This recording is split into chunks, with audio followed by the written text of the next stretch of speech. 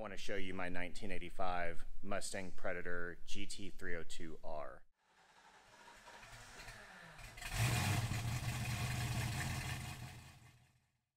Hey guys, welcome to the new Lots of Vintage shop.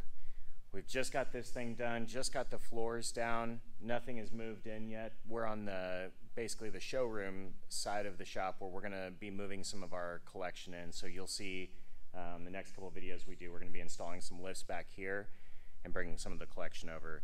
Today in the shop here, I've got my 1985 Predator GT302R Cobra Mustang. I want to tell you a little bit about these cars. They're super cool. I'm really passionate about them. I'm a huge fan of the four-eyed Mustangs, especially 85s and 86s. And there were a lot of cool tuner Mustangs being cranked out kind of in the Midwest in the 1980s, and I've tried to collect some good examples of those cars, this being one of them. I've been into the Predator Mustangs probably for 15 or 20 years now, kind of a nerd about them. If you've got one, comment below. If you need help restoring one, finding parts, if you've got questions, hit me in the comments below. Would love to help. Or if you've got one that you want to let go, I'd love to find another one to restore. This car is super special because it is a blue, we believe the only one built, R model 1985 Predator Mustang. Now they built 6 cars in 1983. That was kind of the test year for them. In 1984, they built roughly 130 to 135 cars. Same in 1985, so another 130, 135 cars. And then in 1986, when they went EFI, 25 to 30 cars. In 1984 and 1985, there were around 12 R models built each year, so call it 24 total. This car is one of the 1985 hardtops. What makes this really special is that it is light regatta blue, and we believe it's the only one done in this color that's an R model.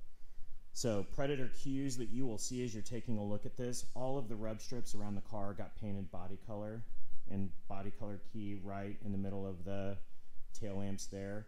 Obviously the 2 Le Mans stripes running over the top was a 1985 and 1986 thing. 1984s would have had the blackout hood treatment and actually would have had an American flag on the covering where it would have said GT.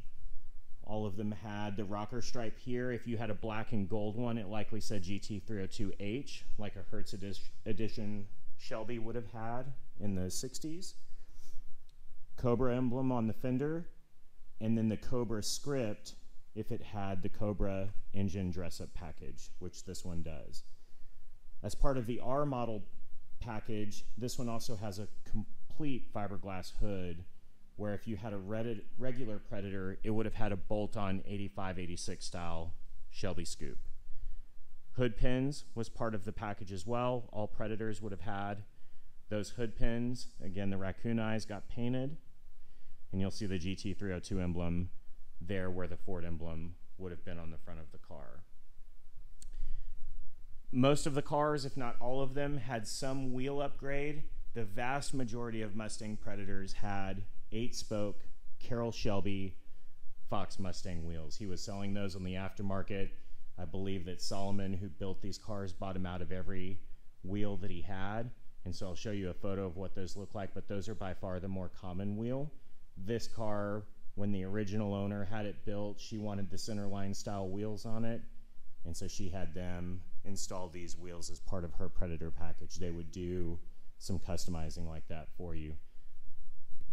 All Predator Mustangs would have, or hardtops anyway, would have the 4-point roll bar. And then if you had a convertible, you would have a thicker, instead of a 2.5-inch bar, you'd have a 3-inch kind of style bar that ran over the back. They also have a walnut shift knob.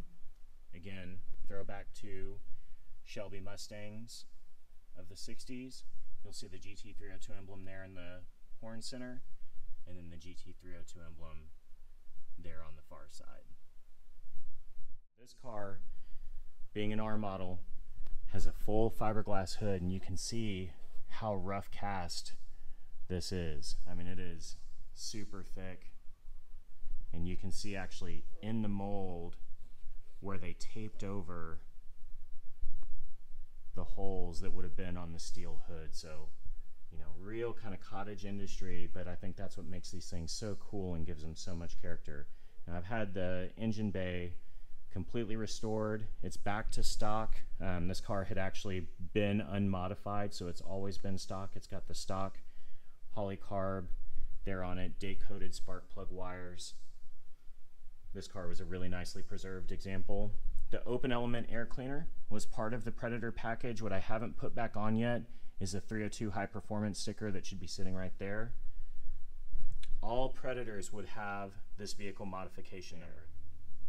Now, what I haven't bolted back on here yet is the Monte Carlo bar that should be running right across the engine bay here. I'm going to put that on next. Was in the process of restoring that. So normally you would see a black bar running across the engine bay there. And then this one has the Cobra powered by Ford valve covers. You can see down there, there's the underdrive pulley. That was a Ford Performance underdrive pulley and was part of the R model package.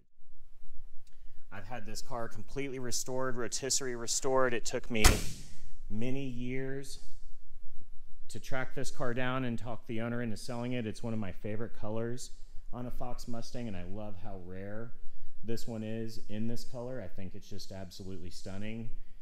And I'm also, like I mentioned earlier in the video, I'm really into the 80s tuner Mustangs, especially the four-eyed cars. So with this one, and we'll do some video specials here as we start to get the collection moved in, I've got a 1985 Dominator GT Mustang that would have been built in the Lee Summit, Missouri area.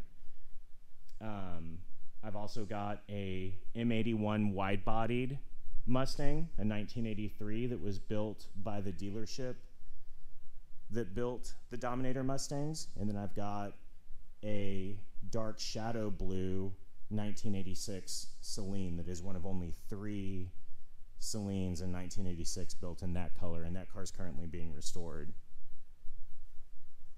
Guys, I'd love to hear your feedback on the type of content that you're looking for. If you'll comment below and let me know what you thought of this video, I'd love to hear it. If you've got questions on the Predator Mustangs, I'd love to answer those for you. I'll answer every question that I possibly can if you'll post it below. And then I'd love to hear what type of content you guys are looking for. We've got lots of Fox Mustangs, kind of rare Fox Mustangs that we're going to be posting about. We're doing old Broncos, we're doing old trucks.